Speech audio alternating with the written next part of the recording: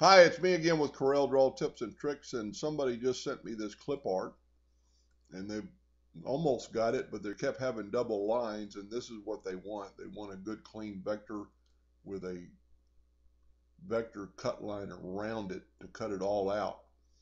And I have made several videos on this, and this one is a little bit different, so I thought I'd go ahead and make another video. So we're going to click on our clip art, and we're going to go to bitmaps, resample, and it was originally 300. I've already changed it to 6, so you just press OK. Go up to trace bitmap, outline trace, clip art is what I use. Since it's a large clip art, it's asked you that. It doesn't really matter what you do in here because we're going to change some things later. You could have so here it is. It's almost through tracing.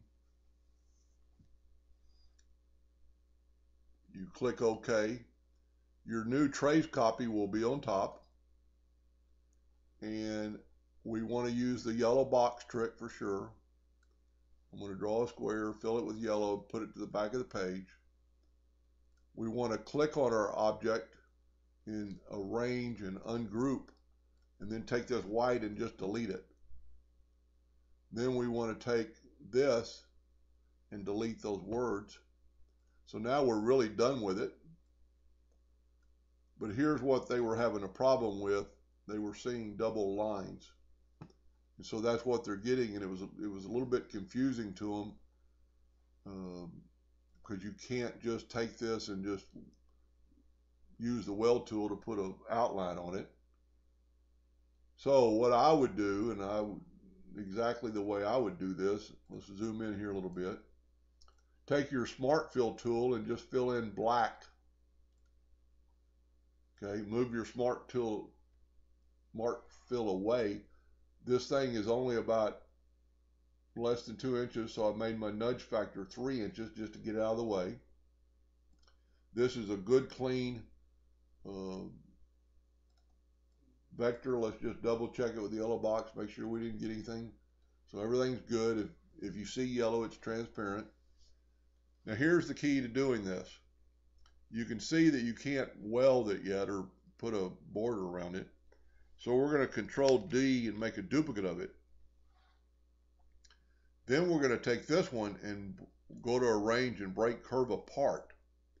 That gives us a black blob. But to see what's happened, our create a boundary has showed up. So we're going to create a boundary.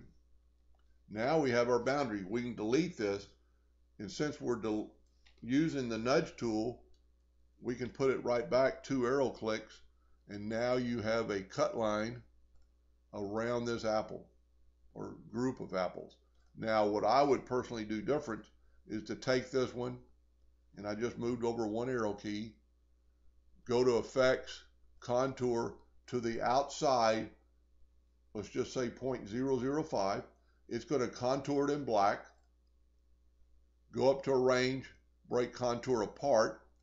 If you click on the center, you should be getting the red one, and you can arrow down. So sure enough, we got the larger contour. Let's make it, I'm going to right click and get a red hairline. You can see right down there, it's a hairline. And then just cursor over back to it. Now you've got a little bit of wood left. Well, not really. It ought to be bigger than that. Let's back up here. Let's back up a couple of steps.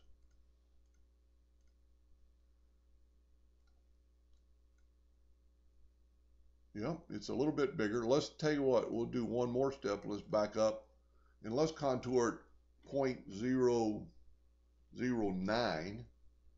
We want just a little bit of a contour. Now you can see the difference. Click on your object, go up to Arrange, Break Contour Apart. Now your red one is your small one, and you can visually see this thing is 2.612. This one is 2.613.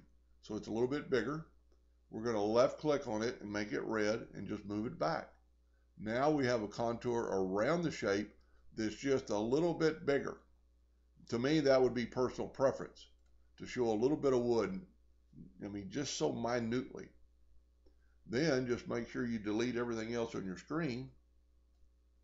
I grabbed an index line so you won't be messed up. Get rid of your clip art. And as always, there might be something in there you don't see. Just kind of either check your screen or hit the F4 key, and it'll bring up only the things that are on your screen. So that is a good, clean vector clip art of a group of apples.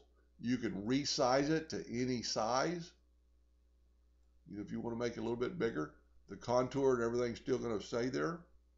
And it's a pretty neat little graphic. I would have maybe gone in and cleaned it up a little bit, but it's an apple and it's leaves and it's natural. Anyway, I hope it helped them a little bit.